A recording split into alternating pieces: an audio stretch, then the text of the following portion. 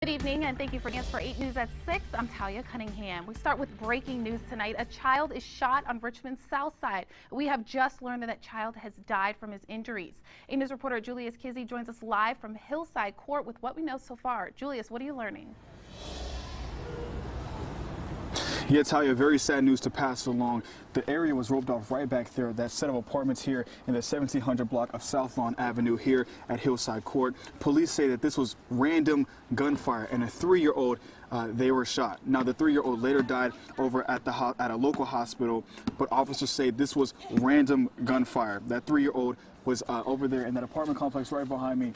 You can see now the 3-year-old died at the hospital, and as of this time, there's no suspect information, and also there's no motive. You can keep up to date on our website, WRC.com, and also on air for the latest here out of Hillside Court. Live in Richmond, Julius Kizzy, 8 News.